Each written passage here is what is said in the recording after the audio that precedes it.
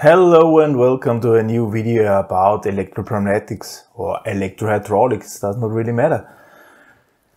What we have said last time we said, okay, we want to have the working part and the power part and so on. We want to have it in hydraulic or pneumatic, in fluid technique, because obviously there are a lot of advantages. However, the control part shall be in electrical or electronic way, or maybe even a PLC, simply because, there are also a lot of benefits. It's easier to maintain, it does not need too much space, it is easier to develop, to commission, and it's not that costly. It's easier, okay, to do it with electric. So we have this approach, so that we have a power part. In this case, I'd draw the hydraulic power part, but could also be a pneumatic. Then the letters here are a little bit different. So in this case, I've chosen a double acting cylinder, and we do have here a corresponding valve, for two-way valve in this case. Okay. So what do we need? So what do we need? The control system needs to have interfaces, all right? Control system needs to have interfaces. On one hand, we need to read in here some limit switches. Those limit switches, if the cylinder rod is inside or outside, this BG1 and this BG2, or however this is then called, this needs to be read in by the control system. All right? So we need there some sort of switches, whatever. We could use, for instance, something like this, roller lever switch somewhere here.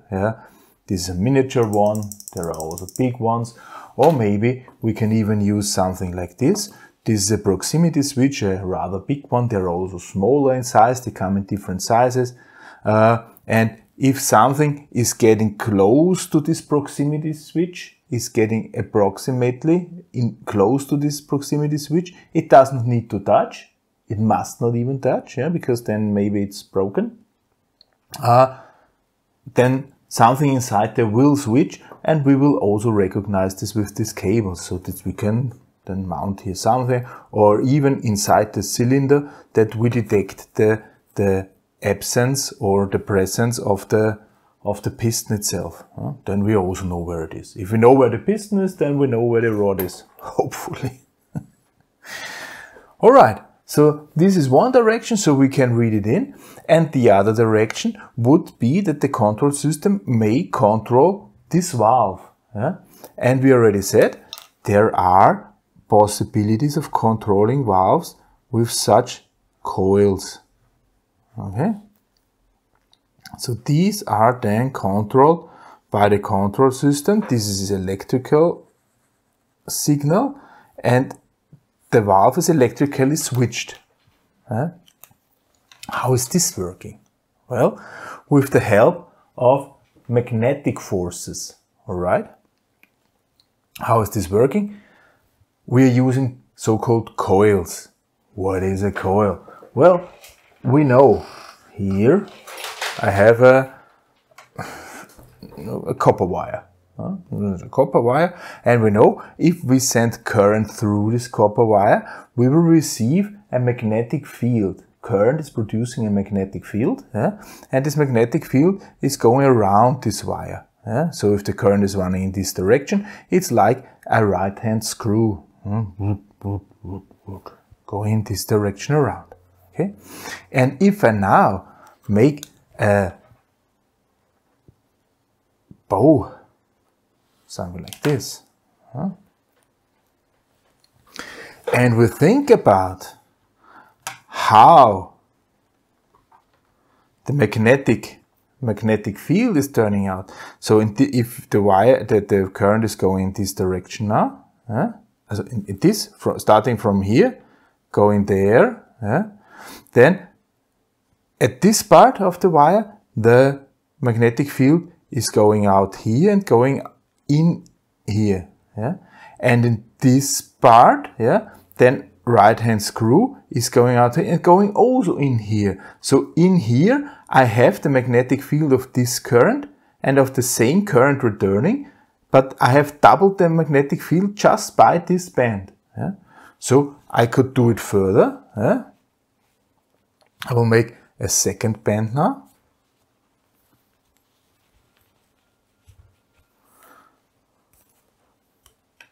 So here we have now two so-called windings, and if we go again with the current, then here inside this hole, all the current, because it's running in circles, will produce a magnetic field which is going in this direction. Inside there, all the currents, all the windings, each winding will produce an additional magnetic field inside this hole. And the more windings I do, here with my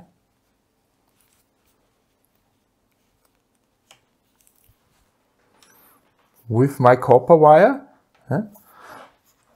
the more intense the magnetic field inside will get. Alright? It's easy to get off. It's not that easy anymore to get off. So now we have quite a lot of windings already. Yeah? And, well, the magnetic field inside there is comparable strong. Okay? So what we can do actually there is we can produce an electromagnet. Whenever there is current, there will be an electric field and magnetic field inside. And whenever there is no current, there will be no magnetic field inside. Yeah? So we can select if we turn on or off a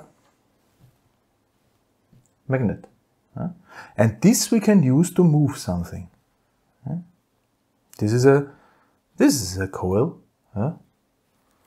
And if we do it with a thinner wire and do a lot of more windings, it will look like that back. This is exactly the same, but with thinner wire and a lot of more windings.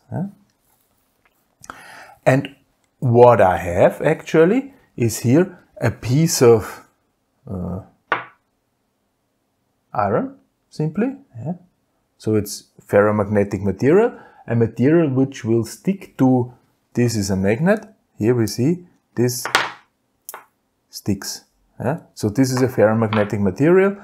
Itself, it's not a magnet, and I will put it in there. Here, this exactly fits through. Now I can move it freely here. And now, if I turn on voltage, if I apply now here voltage, so the current is running, what will happen? Let's see, now we have 1 volt, 2 volts. Now there is a magnetic field produced inside this, and it will suck in this piece of iron.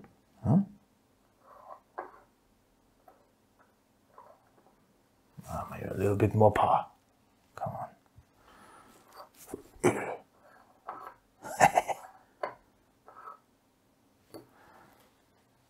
Okay. This is how these things are working. If we manage to design these coils here in a pretty nice manner, so that we can, for instance, I will mount it like this. Mount it like this. Let's make it this way. I mount it like this here on this side of the valve. And if I'm now turning on the current here, the valve will be shifted. And I do the same on the other side, because on the other side, then because the valve was shifted, this part is going out. Good. The other side, this part, because this magnet was shifted the valve outside. This part was going out, and if I turn on the other spool then, or the other coil, it will shift back the valve. and this one will also be pushed back. Okay, so this is how this might be working. All right. So we do have, this is a nice color for copper wire. We do have a coil. It consists of several windings.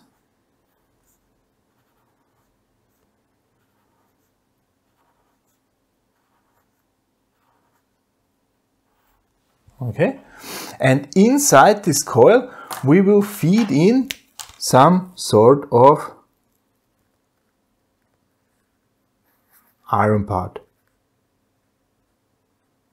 Okay, this will be stuck inside. Okay, and if there is then current passing through this coil, yeah, there will be a magnetic field inside this coil, yeah, and it will suck in this iron part. Yeah? So this is some ferromagnetic.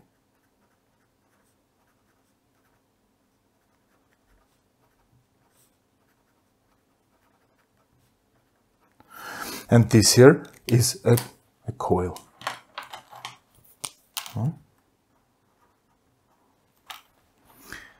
And how much voltage do I need? We have seen at this coil we needed around 5 volts, something like this, to make a magnetic field strong enough to pull this in.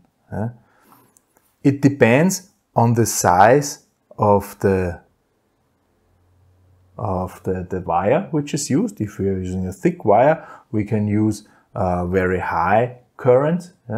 If you're using a thin wire, we can only use small currents.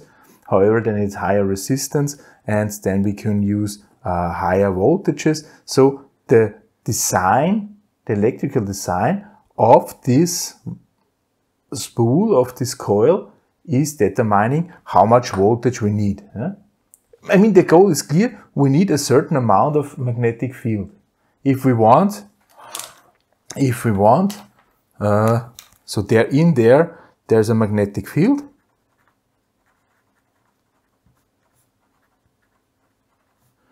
And if we want to have it bigger, we have to use more windings or more current.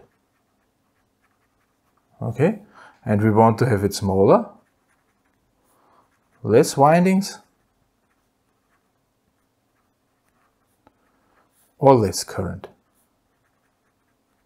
I hope this is clear, because the current actually is producing the magnetic field. If I want to have more magnetic field and I have the same current, I simply make a few windings more, and then the same current will produce a bigger magnetic field, because we have seen the more windings we have, the more magnetic field we receive. All right. So how does this really look like? Let's see if I can draw it. We have here somewhere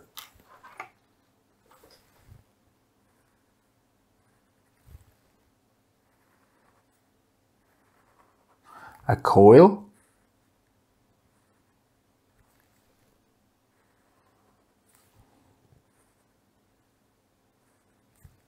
with a lot of windings. Okay, I cut this open. So here we have the spool actually, where the coil is wider, where the windings are on. Yeah, this is isolated material here. Yeah.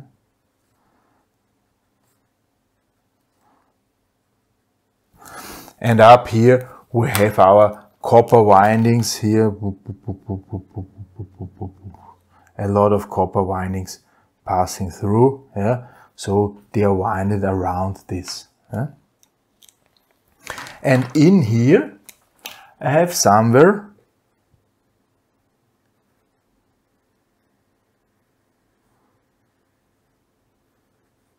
some sort of magnetic material, yeah, maybe even in a casing, yeah, so that this is actually closed here. Yeah.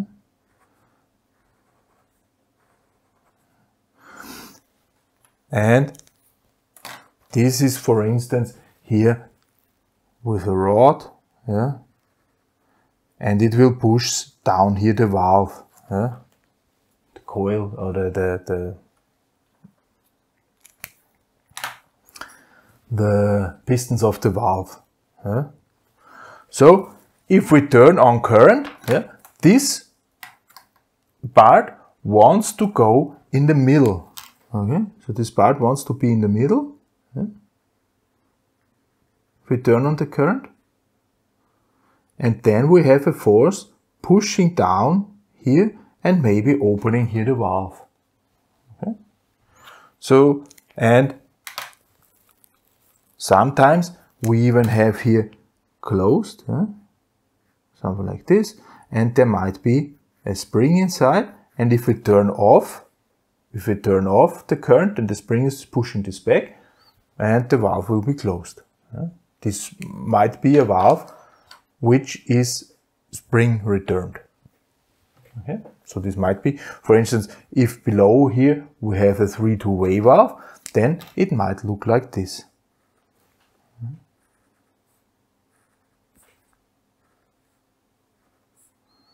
On one hand there's a spring, on the other hand there is this coil, yeah? And it might be like this. Yeah? Now I make it 1, 2, 3. Now it's a pneumatic valve. Yeah? I said it doesn't really matter if it's pneumatic or hydraulic, the principle is the same. Alright? Yeah. That's it. Okay. That's it. And so actually what we need is down here a valve, pneumatic or hydraulic valve, and a coil which is switching this valve. Okay. This is this direction. Okay. So we're simply using magnetic power to shift something, to move something inside the valve. We have talked about valve designs, yeah, and we said, okay, there are maybe, we talked about valves which are operated by pressure. Yeah? If we substitute this pressure by this rod, yeah, we're not using a piston with pressure to apply, we are using simply this rod, yeah, and we apply the shifting force by the spool, by the coil. We are there. Huh? So the valve itself look pretty much the same. The only parts which are changing are the outer parts where they operate. That's it. This is how we transfer electrical signal to hydraulic signals. Huh? This is how they can be combined. You see, it's not that difficult. Sometimes, however, we want to measure if there is pressure or not. Next time we are going to talk about how we get signals from the pneumatic part, where things are not moving, where pressure signals, yeah, to our control system, how this might work. Yeah? Pressure switches. These are this is the topic of our next video. These are the topic.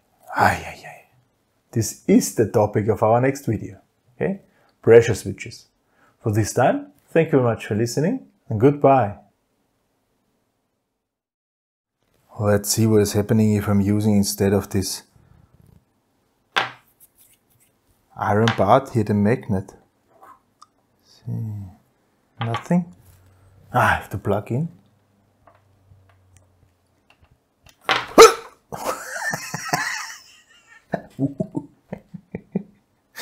Shoot it! Magnetic gun.